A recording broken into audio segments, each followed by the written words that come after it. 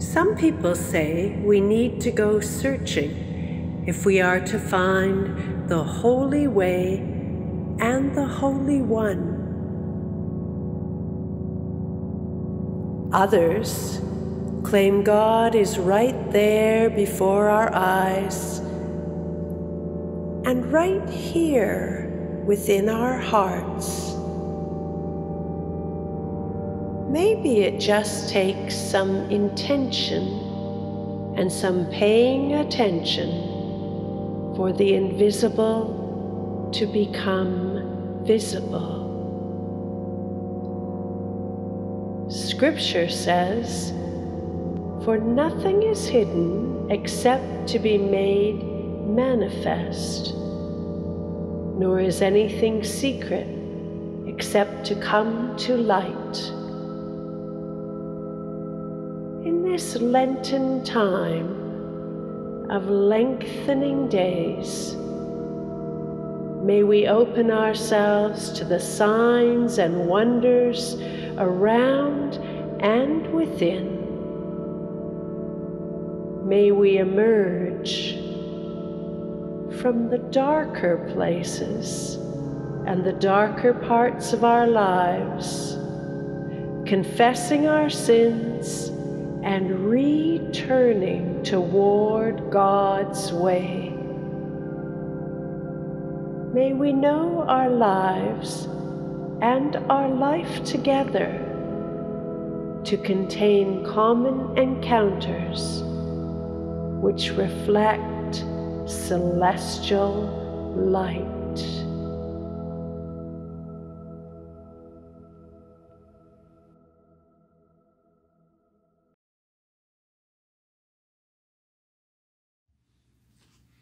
Dear God, we come before you as a community who has welcomed people of all sexual orientations, gender orientations, and expressions, and other folk who society labels as diverse. This we have done for years, but today we come as a community who have walked through the doorway of affirmation. We seek to be public, intentional, and explicit about that affirmation. Yet, at every turn, we tend toward the private, not the public. We tend toward the opportunistic, not the intentional. We tend toward the implied stance, not the explicit affirmation. May we take hold of your promise that you are the God who comes alongside us, walks with us on the journey toward greater affirmation in public, intentional, and explicit ways.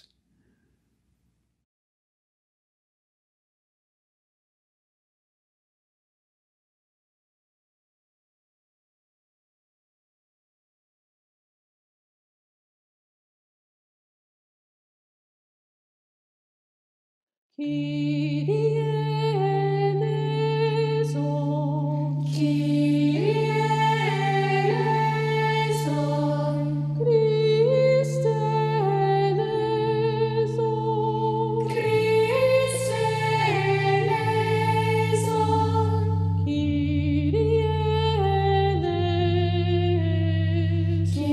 Kyrie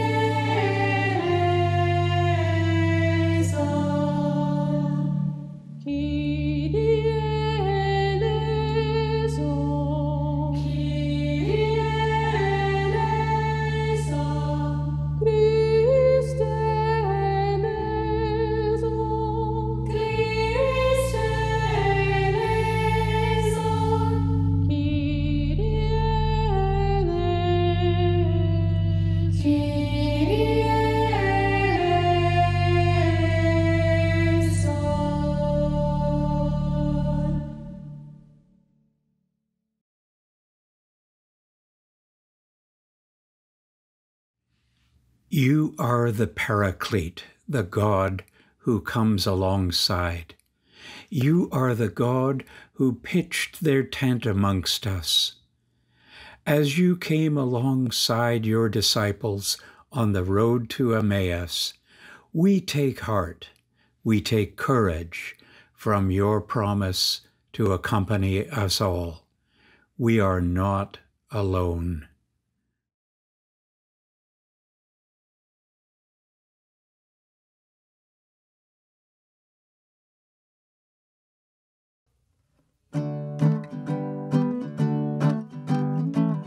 Draw the circle wide, draw it wider still.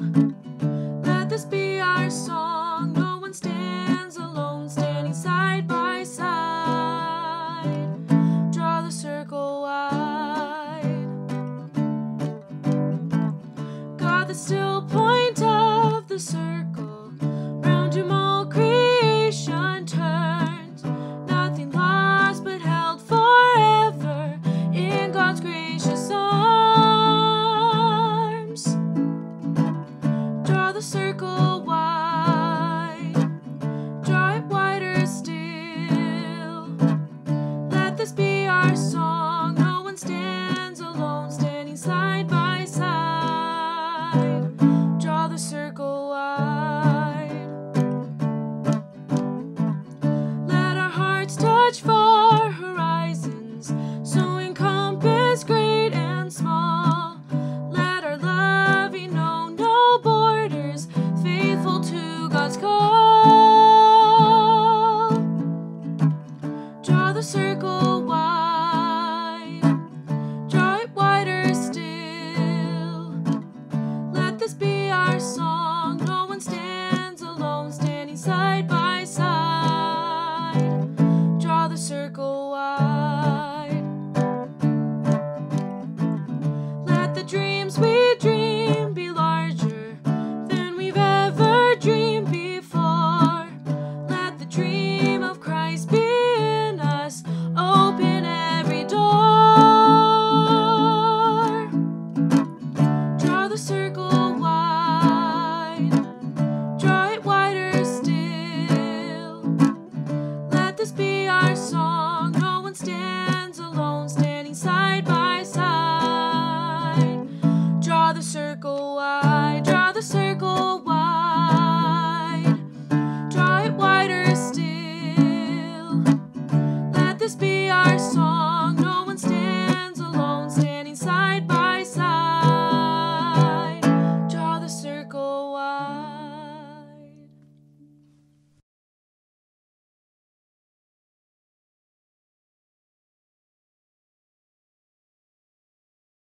Hi, and welcome to Learning Together for Sunday, March 14th, otherwise known as Pie Day.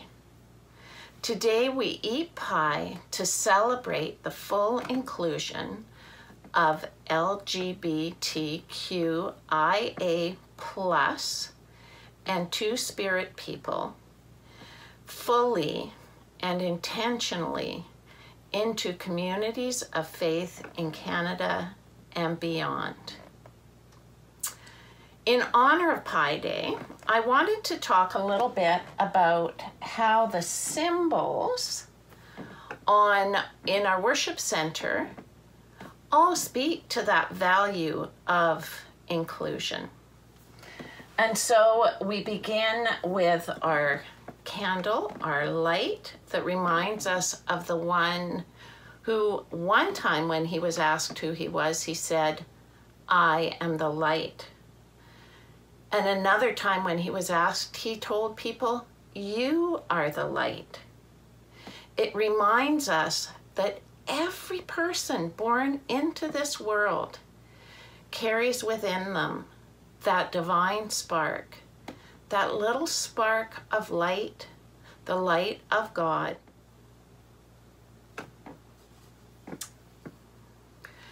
We have our wooden cross, and this cross also reminds us of the one who went all the way to the cross because he so believed in God's message of love for everyone. in all places.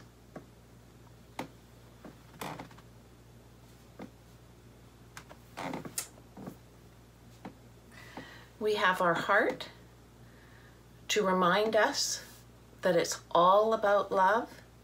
And it's not just about love for some people, it's about love for every person.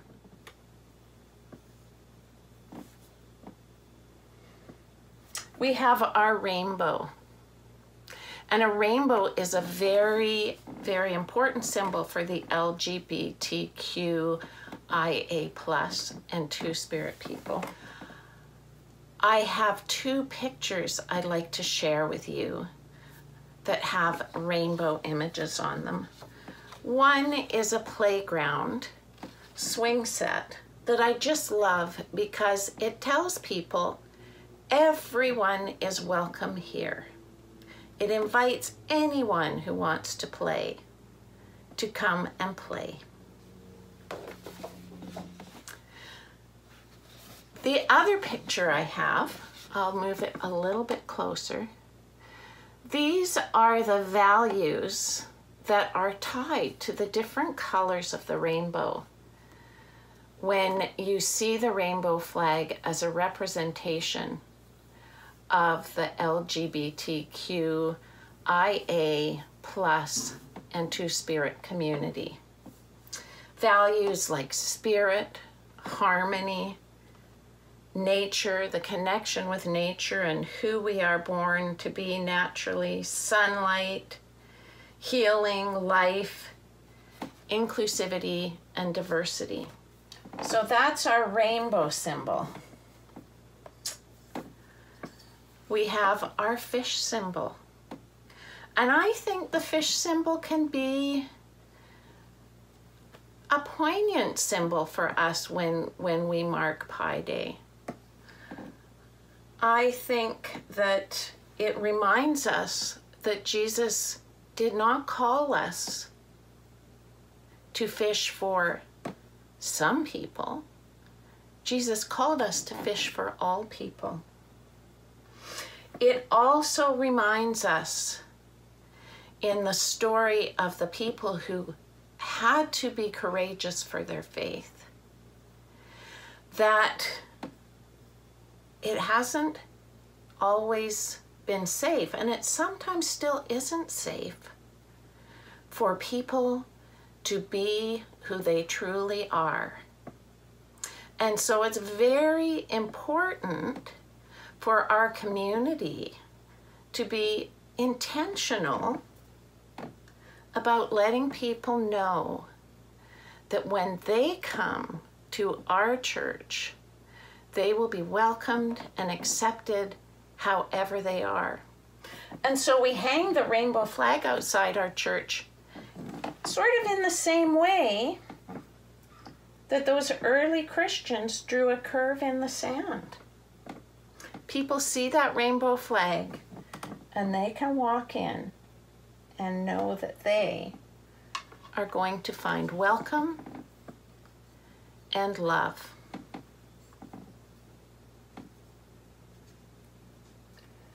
And finally, we have our stone, which reminds us that we build our beliefs around being public, intentional, and explicit about our support of people that are often marginalized.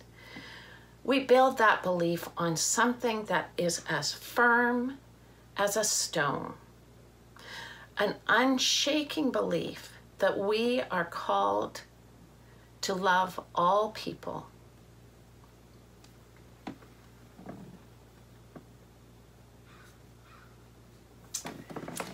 So I'd like to finish our learning together time today with a video that was created by Corwin, who is a youth member of the Pacific Spirit United Church. And he created this video to remind everybody that love is love.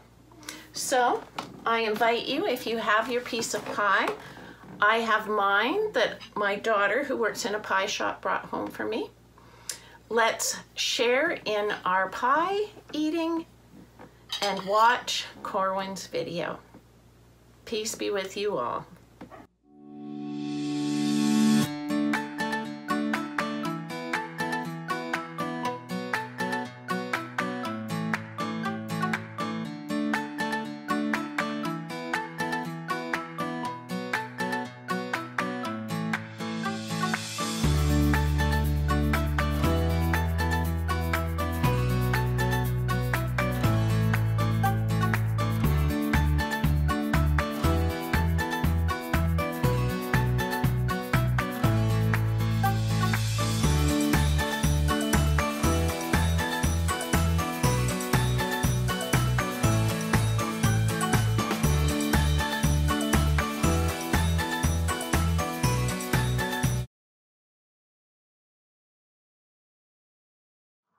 A reading from Genesis chapter 28, verses 10 to 19 in the Common English Version.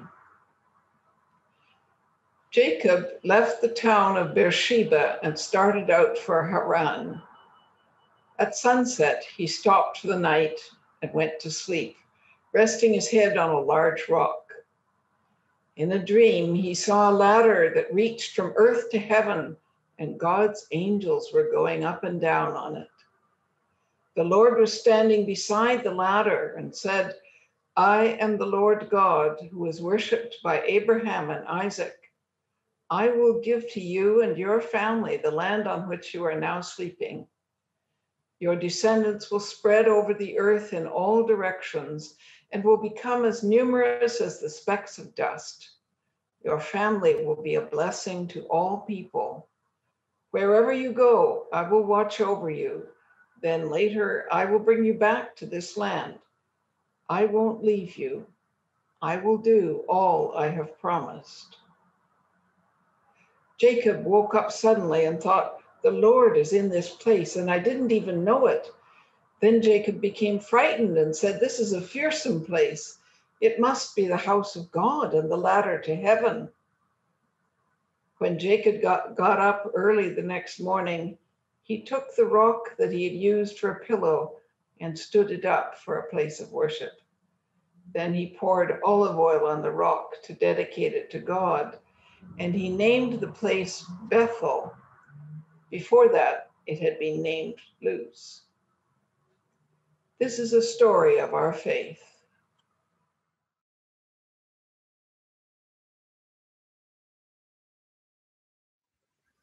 Well, in the name of Jesus, who promises to be with us always, I want to say grace and peace to you, to my beloved siblings at Shaughnessy Heights and at Pacific Spirit. It's such an honor to be invited to join with both of you today in celebration of Pi Day. I've really enjoyed learning more about how the United Church of Canada celebrates Pi Day. I'd love to see disciples of Jesus celebrating inclusion for all people, and math puns are pretty cool too.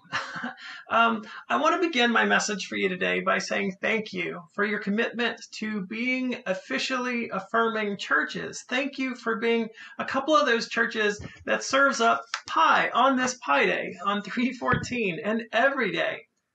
Thank you for being public and intentional and explicit about your commitment to make welcoming space for folks from the LGBTQ2SIA+ community. Now, that's a lot of letters, isn't it?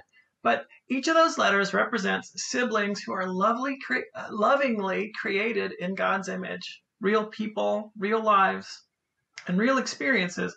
And for too many of us, those real experiences include difficult and traumatic encounters with faith communities. That's a big part of my story and my life. A lot of people got to know me in the middle of the last year when I lost my job at the church that I'd been serving since 2014. A couple of weeks before I was fired, I came out fully and publicly and proudly as a trans woman.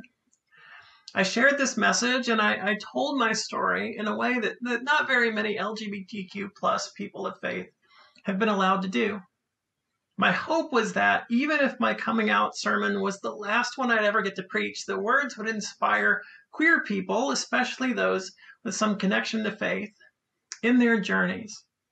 that they would hear clearly and unapologetically from an ordained minister like me that they are loved by God and that God celebrates who they are. Now, I hoped also that others in the church would hear and be challenged to reevaluate and all the ways that they have welcomed people with strings attached. Believe it or not, I actually wanted to make myself vulnerable, to become a living reminder that LGBTQ plus acceptance is not simply a philosophical or mental debate like the nature of the Trinity or atonement theory or something like that. Those things are important, but we're real people. We go to church with you. We're in your pews. We're in your youth group. We're in your choir. And sometimes we're in your pulpits. I once heard Abby Stein, a trans woman who was once a Hasidic Jewish rabbi, say that it's easy to hate an idea, but it's hard to hate a person. Now, for almost 20 years, before I became self-accepting, I had been hearing churches and denominations and seminaries say, we are just not ready to deal with this idea. Well, I am not an idea. And if spending a little bit of time in the public eye has meant that churches are going to have conversations that they've been putting off for way too long, well, that's an outcome I can welcome and I can celebrate. It has been pretty strange, though, and sometimes it's been stressful to come out and to transition with folks looking on. I can remember thinking as I was getting ready for a photo shoot on the day after I came out, this doesn't really feel like the way it's supposed to happen. One of the really interesting parts of coming out and transitioning publicly has been some of the feedback and the messages that I've gotten from people that I don't even know. With every article or TV news segment that came out, with every time some part of my story or one of my sermons has been shared on social media, there have been folks weighing in, sharing their opinions and reactions, filling up the comment sections. And I know wisdom suggests that you never read the comments. But I couldn't help myself sometimes. I've actually read quite a lot of them. And a lot of them, the vast majority of messages I receive are positive and supportive. I've heard from other queer clergy, some of whom are still in the closet themselves, and they've written me about how my story has inspired them and helped them. I've heard from lots of other trans people, people of faith, and people who are not. Just today, I got a message on Twitter from someone who said, I'm not religious, but I feel a sense of peace and love when I watch your sermons. I love hearing those kinds of messages from people. But, spoiler alert, I guess, not all of the feedback, not everything that folks have been saying about me has been positive. Sadly, there are a lot of transphobic people out there, and that includes a lot of transphobic Christians who wrongly insist that their prejudice is somehow theologically or scripturally justified. Those folks and their opinions weren't all that hard to see coming. I knew they were out there. But I didn't know, or at least I didn't anticipate, that so many people would be weighing in with comments like, well, what did she expect? Or typical judgmental Christians, or she should have known that she wouldn't be accepted. A couple of weeks ago when I posted a video announcing that I'm going to be joining the ministry staff of the Metropolitan Community Church of Toronto, one very kind commenter said that they were sad that I had lost my job, but then they also said something about how they were not surprised. Maybe you've encountered this same type of thinking, friends.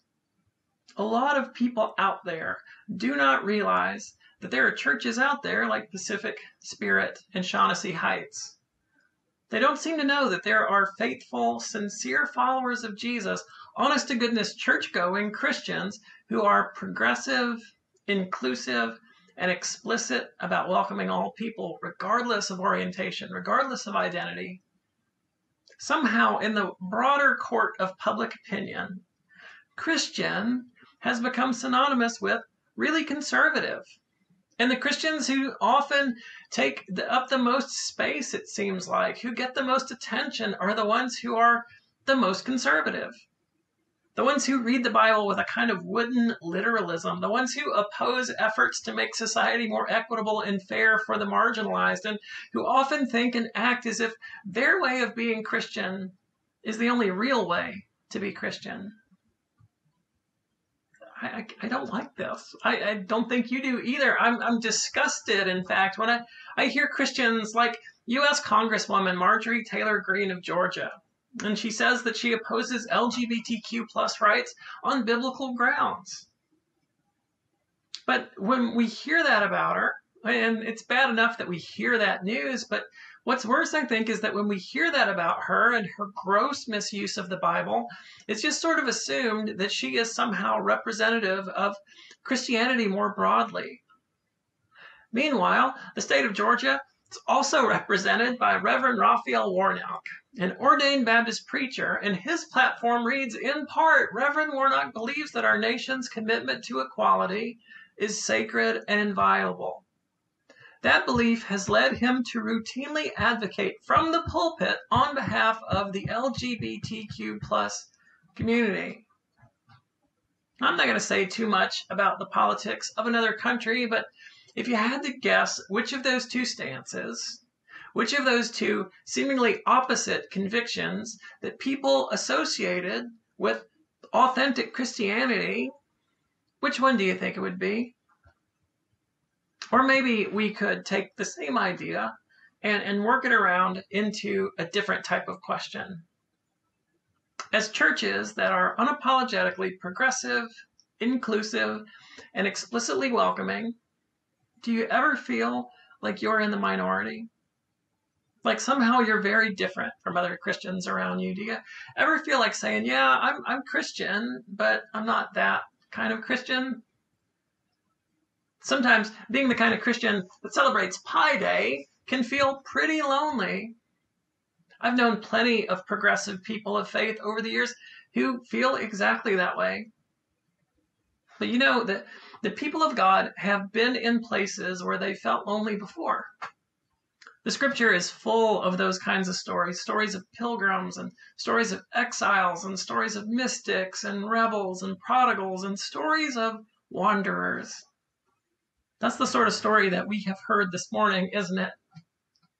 Because there Jacob is, in a place that's between one place and another place, a place that is far enough out in the wilderness that when it's time to go to sleep, you just pick a spot on the ground, find a rock that's kind of passable as a pillow, and lie right there under the stars. He's all alone, Jacob is, out there between Beersheba and Haran, the story in Genesis tells us. At least that's what Jacob thinks, until he finally gets to sleep on that pillow made out of a rock, and that's how he feels until he begins to dream. And it is there, in his dreaming, in his vision of that ethereal ladder, the one that reaches between heaven and earth, that Jacob receives the good news that is there for every single one of us to receive if we'll hear it, if we'll listen, if we'll take it to heart. You are not alone. You're not alone out here in this place, Jacob, because I am with you now, God says, and I will be with you wherever you go. And you know, when Jacob woke up, he was amazed. He was astounded to discover that out there in the midst of what must have felt like loneliness, he wasn't alone. Not at all. Surely, he says, probably excitedly rubbing the sleep from his eyes, surely God was in this place and I didn't know it. Surely I wasn't as alone as I thought I was. There's something about that story, and something about the grace of presence when we think we're alone that feels fitting for a celebration like Pi Day. Because the truth is, people of faith like us are not alone.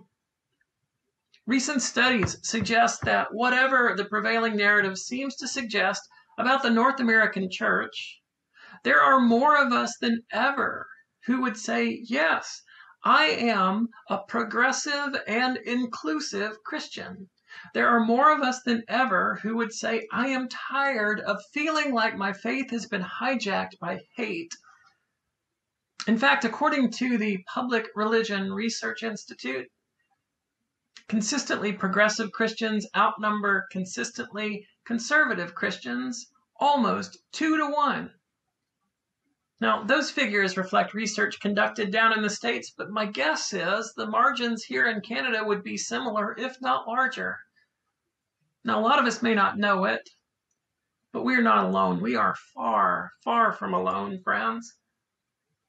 And you know what? I believe that every time a church like yours gets vocal about who you are, about the progressive and inclusive brand of faith at the center of your life, in other words, when you get explicit about it, you bear witness in a way that shows others out there that they aren't alone either, in a way that encourages others to speak up, in a way that appeals to those who haven't come to the place where you are just yet.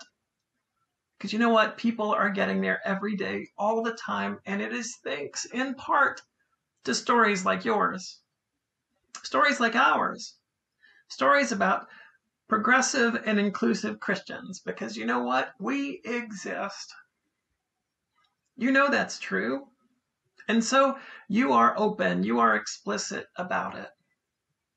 We are not alone. In fact, because God is good and gracious and always has more to offer, there are more and more of us all the time. So keep celebrating who you're called to be. Keep welcoming everyone, no exceptions, and keep telling your story because it says that we are not alone. Thanks be to God. Amen. Hello everyone, my name is Matthew Presidente and I'm a queer-themed artist right here from Vancouver, BC. I'm thrilled to be invited to your Pi Day and to be a part of this. I wanted to share with you an original song that I wrote about being yourself. It's called Rainbow Reaction.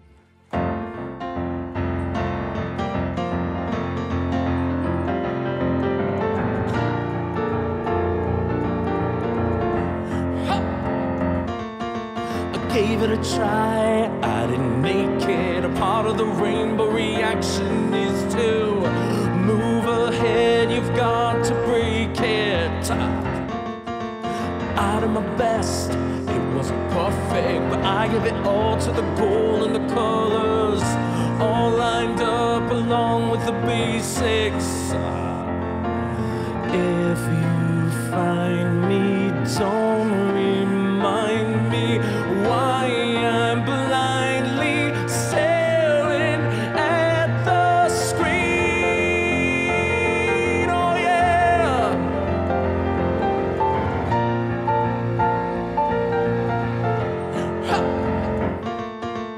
If you were wise, you cover the spectrum. Don't visit the same spot a lot, and be sure to try it all before you settle. My biggest flaw, procrastination. A rainbow just doesn't appear without some effort and the motivation. Come and find me anytime you can't unwind from staring at the sun when the days have begun. Love was a reason to run. Whoa, once you decide that you're done, will you find who you are?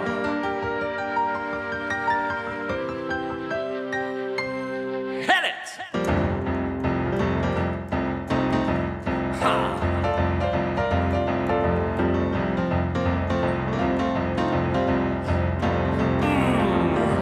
Couldn't care less. I learned a lesson. A part of the rainbow reaction is to move ahead without discretion. Oh, and when your love is in a recession, you don't spend it all in one place. You got to hide your heart to save your face. Come and find me. Don't remind me. I'll be shining brightly till the end.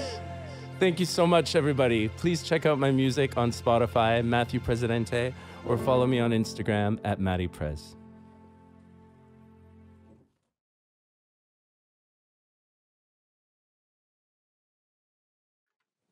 Last week, there was an alchemy of rain and sun right outside my window on Gambier Island. And it was that miracle that occurs, not very often, of a rainbow that emerged out of Howe Sound and kissed the North Shore Mountains. It's so appropriate to have the image of the rainbow in our mind this day as we gather together in a spirit of prayer. Let us pray. Gracious God, we remember the rainbow and give thanks. God of creation, we thank you for this good earth, for crocuses which poke color out of dark soil, for buds on the rhododendron that hold the promise of brilliant color, rainbow colors, blooming yellow, red, purple, all the marks of spring. We remember the rainbow and give thanks. God of the creatures, when the appearance of newborn fawns come out of the bush, it's the promise of new life once again. When the creatures with wings sing their songs, and the whales of the sea breach with joy, the diversity of creation seems endless. In the midst of the creatures of creation, we remember the rainbow and give thanks. God of the ancestors, when we contemplate the rich tapestry of the human family, we remember the indigenous stewards of this land. We remember the descendants of slaves who, with their music, created a whole new way of contemplating the mysteries of faith and of courage and of hope.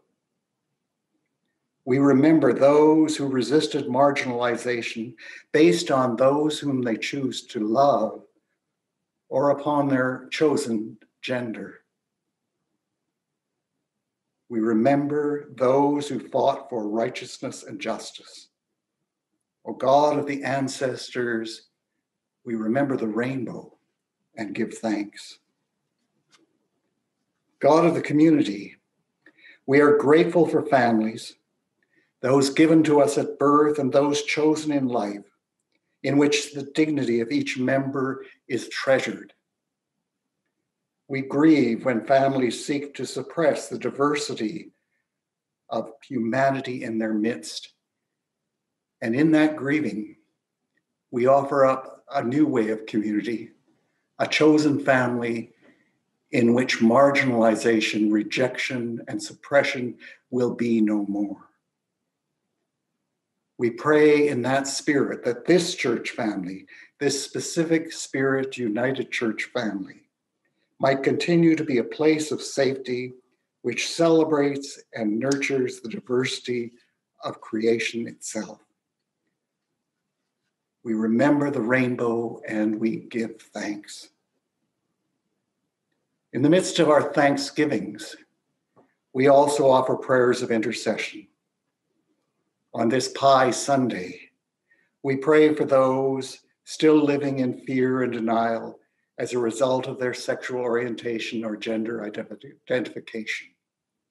We pray for all those who feel marginalized on the edge of community. May we continue to find ways to open our doors, open our arms, open our hearts to those on the edge of our community seeking for a way in. We pray this day for all those known to us and those not known to us but known to you, who are lonely, those who are grieving, those who are sick and tired of being sick and tired. those for whom the pandemic has become almost unbearable. For all those crying out this day, we pray, O God. We ask that your loving arms might embrace all of humanity, and particularly for those who need that embrace in a special way at this time. And now, in a moment of silence, we offer prayers for those whom we name before you. Hear our prayer.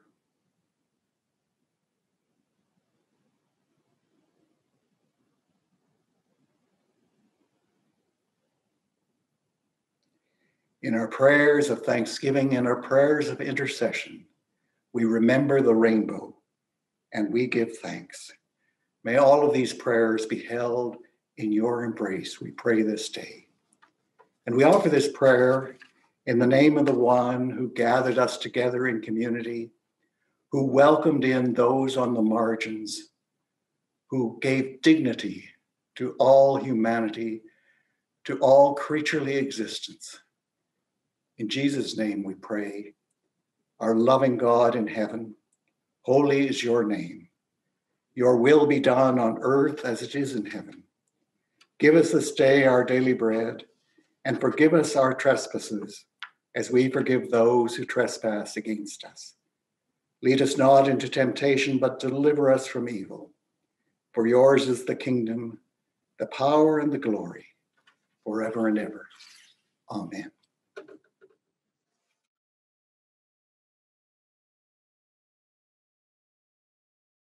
Beloved siblings, as you go from the place that you are to the place that you'll be, and when you find yourself in between in places that don't feel like any place at all, may you keep faith that you are not alone, that the creator of the cosmos, the mother and father of us all, the spirit of love that connects all things is with you, to comfort you, to keep you, to guide and inspire you.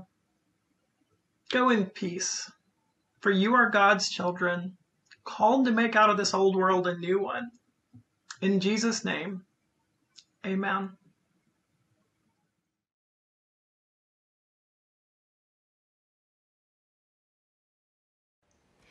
The